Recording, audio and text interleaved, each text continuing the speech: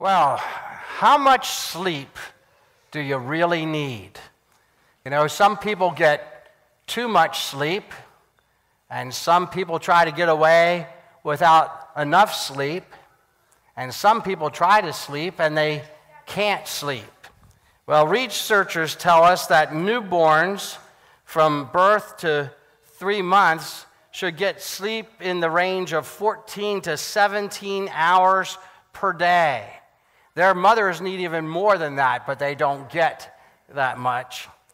And infants ages 4 to 11 months, their sleep range is between 12 to 15 hours. Toddlers ages 1 and 2 sleep between 11 and 14 hours, and their moms would love to be able to get that much. Preschoolers sleep 3 to 5 hours. Preschoolers ages 3 to 5 sleep 10 to 13 hours. School-age children, ranging in ages from 6 to 13, sleep 9 to 11 hours. Teenagers sleep, teenagers between 14 and 17 in age, sleep 8 to 10 hours. But they don't get that all in the same amount every night. They sleep 3 hours, 3 hours, 3 hours, and then on the weekend they sleep 12 hours. But it balances out anyway. And younger adults as well as older adults, all the way from 18 to 64, should get between 7 and 9 hours of sleep a night. And then older adults, 65 and over, their sleep range is shortened to 7 to 8 hours because they can't stay in bed that long because of the aches and pains that they get. Can I hear an amen to that? I think that may be the case. Well, according to the National Sleep Foundation, sleep is a basic human need, as important for good health as diet and exercise.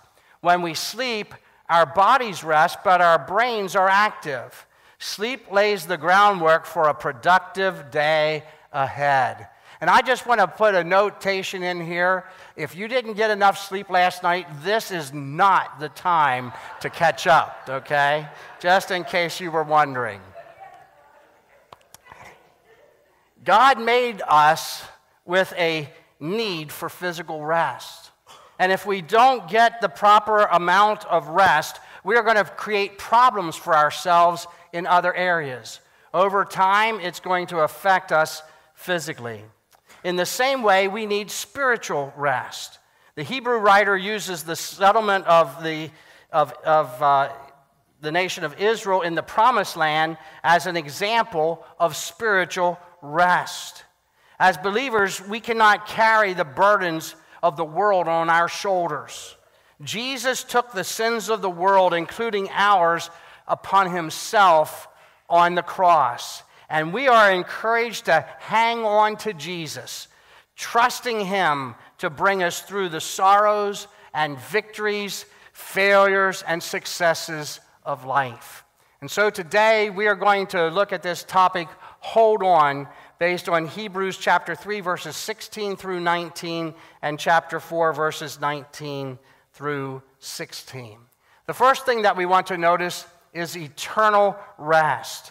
Eternal rest. The Hebrew writer tells us that there was an earthly rest that awaited Israel. It's the beginning point of his description of this eternal rest, this spiritual rest. He begins by using Israel as an example of the rest that he has for us. But unbelief kept the people from entering an earthly rest. In Hebrews chapter 3, verses 16 through 19, the Hebrew writer says, "Who were they who heard and rebelled? Were they not all those Moses led out of Egypt? And with whom was he angry for 40 years? Was it not those who sinned, whose bodies fell in the desert? And to whom did God swear that they would never enter his rest, if not to those who disobeyed? So we see that they are not able to enter because of their unbelief." The children of Israel were in bondage and slavery in Egypt. and they cried out to God, and God provided Moses as a leader to lead them out of Egypt. And after a series of 10 plagues, finally Moses was able to lead the children of Israel over to the Red Sea. But the Red Sea kept them from crossing, and the Egyptian army was right behind them, coming after them. And God caused a great miracle to happen, and the Red Sea opened, and the children of Israel were able to cross over on dry ground into the wilderness that was between them and the Promised Land. And once the children of Israel had crossed, the Red Sea closed again, destroying the Pharaoh and all of the Egyptian army at that time. And the children of Israel were on the edge of the wilderness. And after a brief period of time, Moses was instructed to send spies into the Promised Land. This was the land that God had promised to Abraham decades and perhaps even a century before, that they were to get this Promised Land. And they sent 12 spies. And 10 of them come back with a negative report, and 2 of them come back with a positive report. They all saw the same thing, but some of them said, "Oh, we can't do this. There are giants in the land. It's a good land. It's a land flowing with milk and honey, but they have these big walled cities, and they have this great defense, and we're just out here. We don't even have an army. We're just a group of people who have left slavery. We cannot stand against them." But the other 2 said, "God has promised it to us. And there is a great land there for us. There are walled cities, there are giants, but our God is bigger." Well, the children of Israel followed the lead of the 10 who gave the negative report, and they refused to go. And God said, "Okay, if you're not going to go, then every one of you of this generation are going to die in the wilderness. No one is going to enter into the Promised Land until this entire generation is dead, except for the 2 positive spies, Joshua and Caleb, who were allowed to go into the Promised Land." And so for the next 40 years, the journey that should have taken them a couple weeks, they journeyed for 40 years, moving from one encampment to another, going around in circles in the wilderness until everyone had died. And all during that time, they moaned and they complained and they rebelled against Moses and they rebelled against God. If you turn to Numbers chapter 11 and read about the next 10 to 12 chapters, all they do through that whole section of Scripture is complain. But it was because they refused to do what God had told them to do. They refused to go where God had told them to go. They failed to obey God. They failed to honor God. They failed to trust God. And we notice here in what the Hebrew writer says, it is the people of God who lost faith in the desert, not a pagan tribe. Now, if these were people who didn't know God, and people who didn't have an experience with God and a relationship with God, we would understand why they wouldn't trust Him. But these are the same people that God had just brought through the Red Sea. These are the same people who were safely on dry ground and watched Pharaoh and the army be destroyed, and yet they lost faith. The people of God's unbelief angered God and amounted to disbelief, and the people suffered the consequences of their unbelief. They never were able to go where God had promised them to go. They had gotten out of slavery, but they spent the rest of their lives in the wilderness, craving for something more, craving for something better.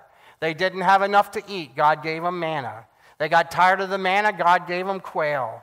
They had enough to eat, and they had meat in their teeth, but they didn't have anything to drink, and they cried out to God because they didn't have anything to drink. It was always one thing after another, rebellion against Moses, all of these kinds of things that continue to happen. They didn't enter into God's rest because of their own unbelief.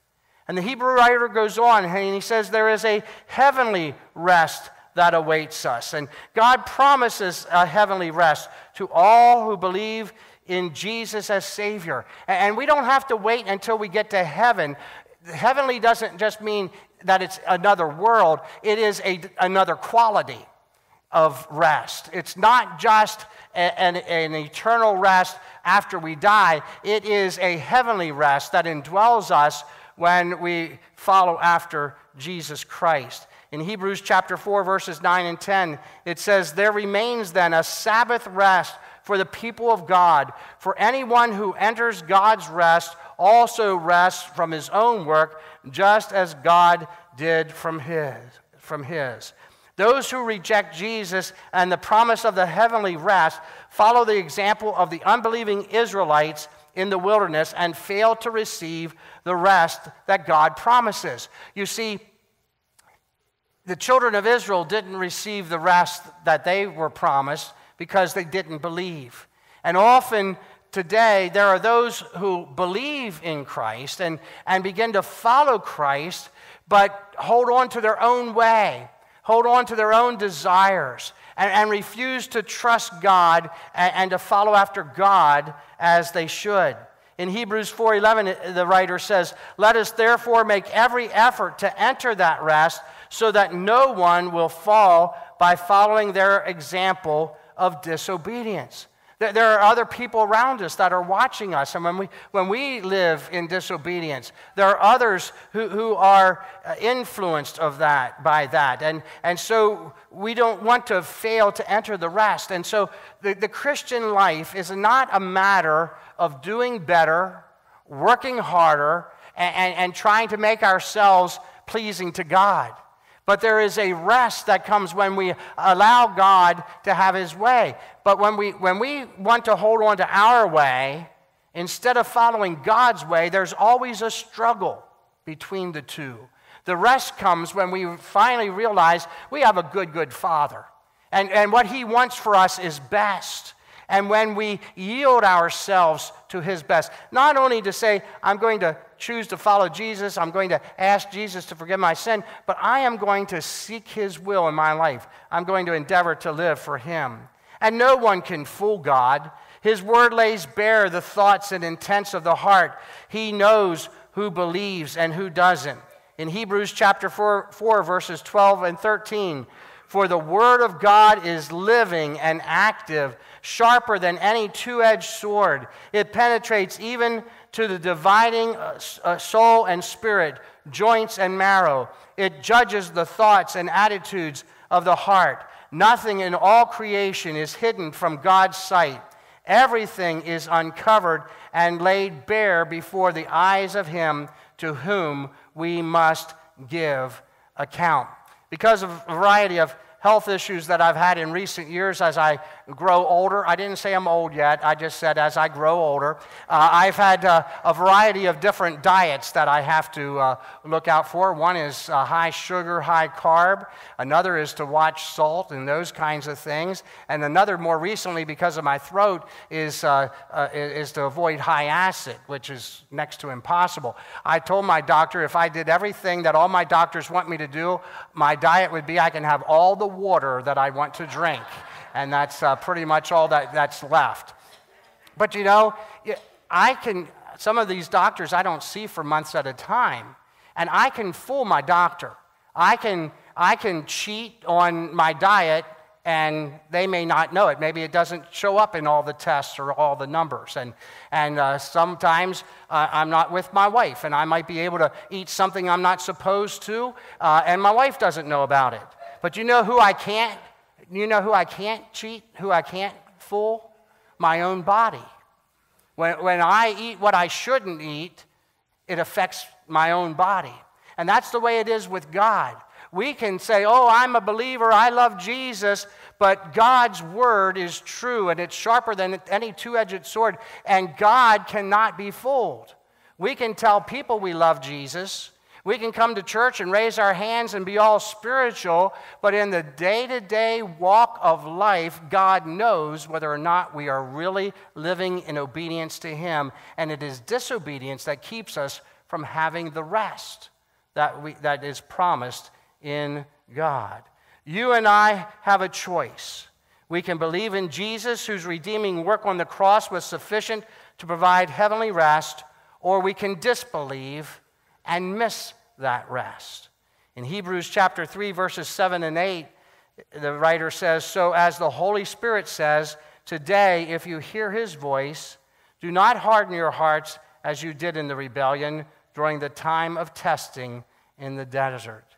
And I would say to all of us today, if you hear the voice of God, maybe even in the chuckles, maybe even in what I am saying, in your spirit, the Holy Spirit is speaking to you.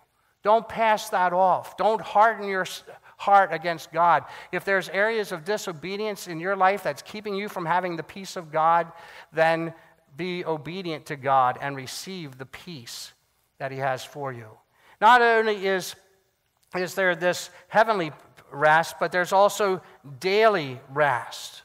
Our God understands our needs. In Hebrews chapter 4, verses 14 and 15, the writer says, "Therefore, since we have a great high priest who has gone through the heavens, Jesus, the Son of God, let us hold firmly to the faith we profess.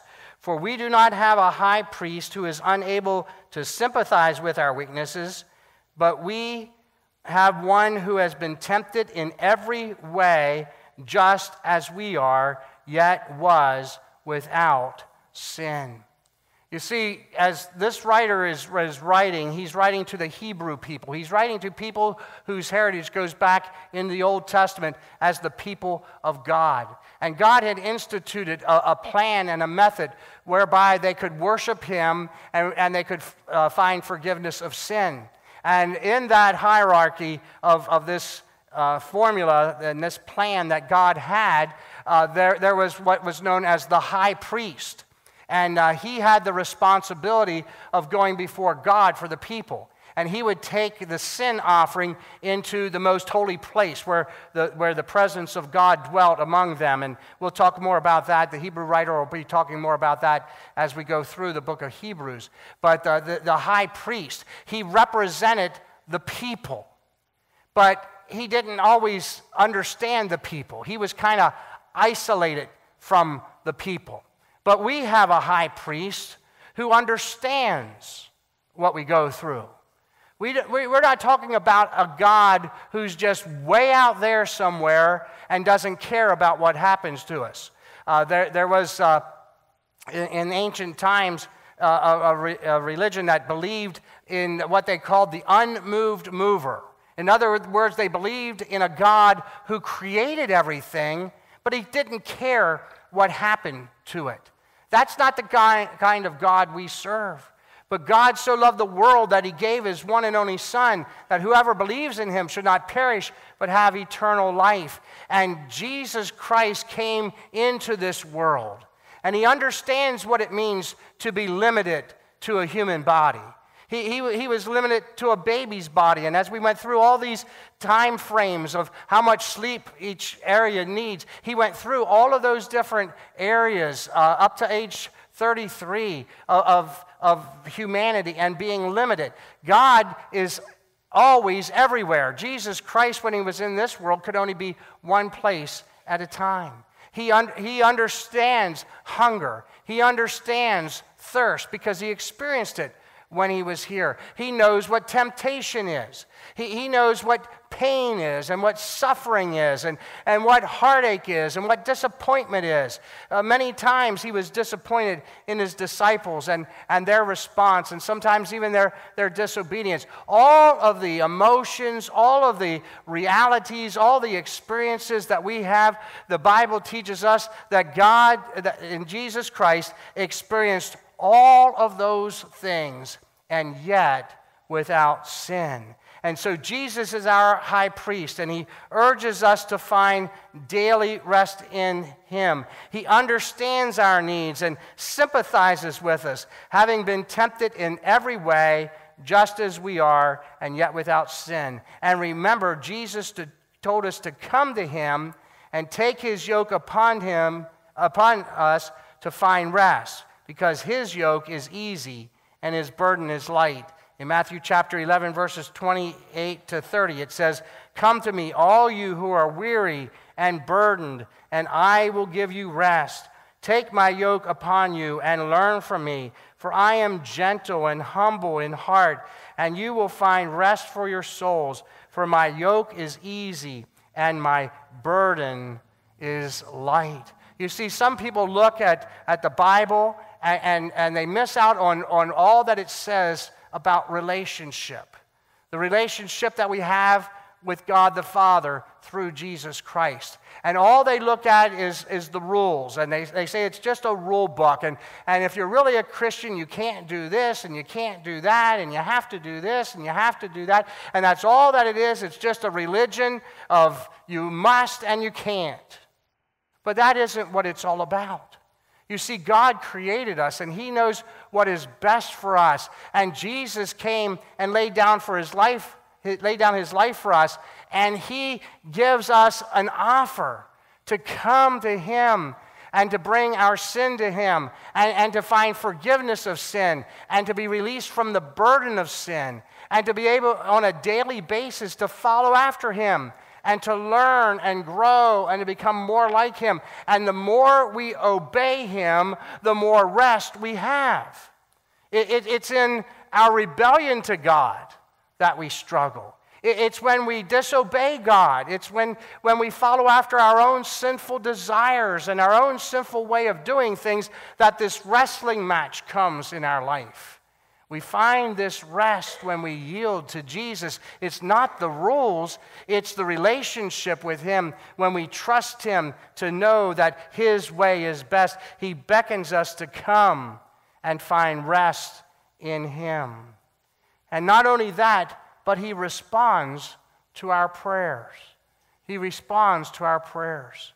There are many tragedies that happen that I've heard Christians say, I don't know how I would go through this if I didn't have Jesus.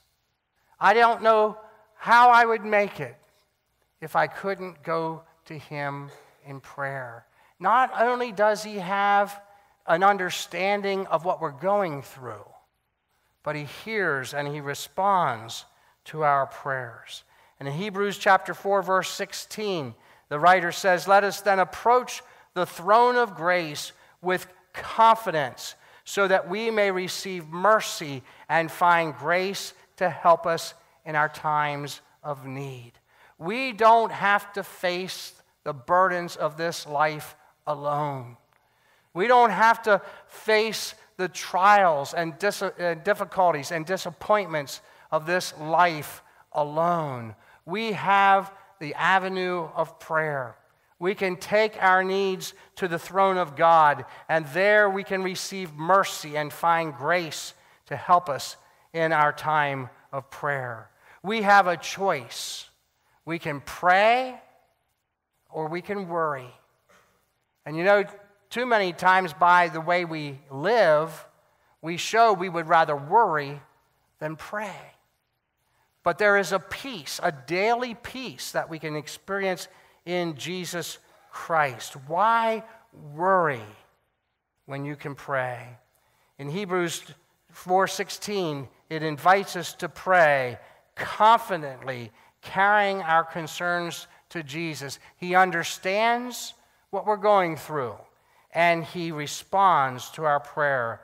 If we pray confidently, we will receive mercy and grace in our time of need.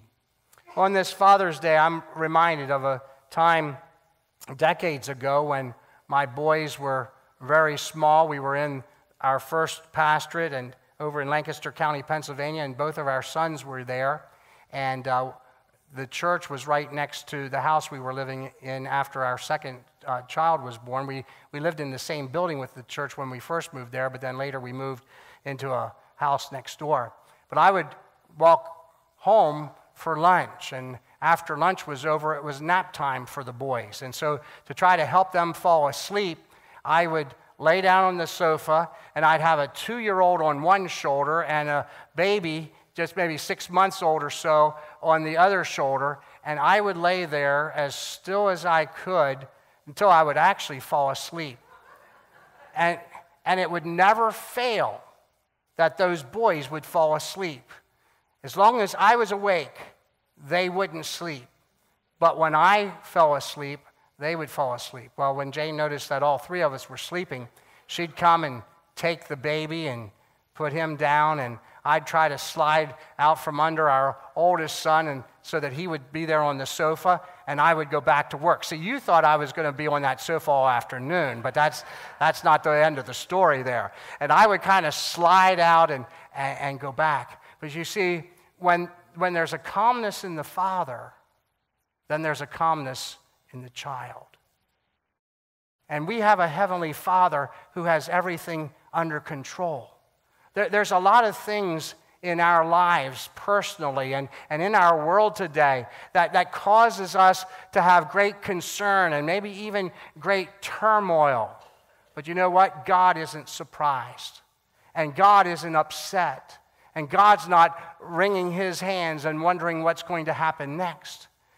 We're in a political season to choose a president, and many are wondering what's going to happen, who's going to be the next president, what's going to be the result of that. And we have so much terrorism, and it seems like it's increasing, and just being safe to go anywhere anymore is always a concern, and there's a concern about that. And maybe in your own personal life, you may have a child that's going through a time of rebellion, or perhaps is addicted, or has some kind of a problem, and you're concerned. Maybe you're a new parent, or a parent of young children, and you worry about it and wonder, is my child going to turn out? They might be a wonderful 5-year-old, but how do I help them get from 5 to 15 and to 25 without destroying their lives? And so we have all these concerns. I want to tell you this morning, God is in control. God has the answer. And if we're going to find rest, we have to find our answer in him. If we really, really believe that God is in control, even in the midst of the turmoil of our lives in the 21st century, we can rest in him. You see, let's go back to Israel one more time.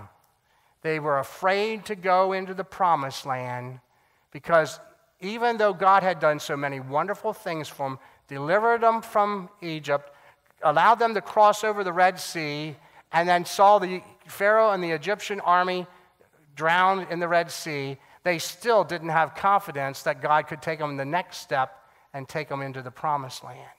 And I want to encourage you this morning that we have a heavenly Father that has everything under control. And even in this world, at this time, God is still in control. Do we really believe that? And if we do, then we don't have to worry. We don't have to try to figure everything out. We can rest in him, and we can take our needs to God in prayer. We have a high priest who understands our needs and hears and responds to our prayers. We can hold on to Jesus. And as this Father's Day, I would encourage every father to hold on to Jesus. Hold on to Jesus for your family. Hold on to Jesus in all the things that are going on in this world around us. And this morning, as we draw this message to a close, I would just encourage you, no matter who you are, whether you're a father or not, perhaps you've never asked Jesus to be your Savior. You've never made that decision to follow after him. I want to tell you this morning, it's the greatest life that you can live, to live for Jesus, to know his presence in your life today, to know that he understands what you're facing and he hears and responds to your prayers, and that there is an eternal rest where you can be with him forever and ever. And if you've never made the decision to follow Jesus, I would encourage you this morning to make that decision today. Turn from your sin and turn to him and ask him to be your Savior. Perhaps there are several here today who never asked Jesus to be their Savior, never decided to begin to follow him. I'm going to include in my closing prayer a prayer of repentance and asking Jesus to forgive sin. And if you would like Jesus to be your Savior this morning, I want you to pray that prayer with me. during the prayer. You don't have to say it out loud, but just in your heart. You don't even have to say the words. God knows your heart. If you just say, yes, Lord, that's me. That's what I need. Jesus can forgive your sin and be your Savior. Let's bow our heads in prayer. Our dear Heavenly Father, we thank you today that you're so concerned about us and that you've made every provision that we need for every area of life. And Lord, we may be going through struggles personally. We may be going through struggles in our workplace or in our homes. We're certainly going through struggles in our world and in our nation. And Lord, I pray that you would help us to realize that we have a God who's greater than all of these things, and you have it under control. Help us to rest in you. Help us to trust in you. Help us to be obedient in you, that we may be able to find the rest that you have for us. And perhaps this morning, even in this room, there are those who have never made the choice to follow after Jesus. I ask them to pray with me in their heart as I pray. Dear Jesus, I know that I'm a sinner. I was born in sin. And I have not only been born in sin, but I have chosen to act in sin. I've chosen to act in rebellion against you and your word and your will. And today I come before you, and not only do I confess my sin, but I repent. I turn around, I turn away from my sin, and I turn to you. And I ask you to forgive my sin and be my Savior. And this day, I choose to become a follower of Jesus Christ. And as I learn and as I grow, it is my desire to live my life the way you want me to live. Thank you for being my Savior, and help me to follow you and to trust you in my life. Lord, I pray your blessing upon each one who prayed that prayer and each one that's here today. And Lord, may you send us out to be your people in this world. In Jesus' name we pray. Amen.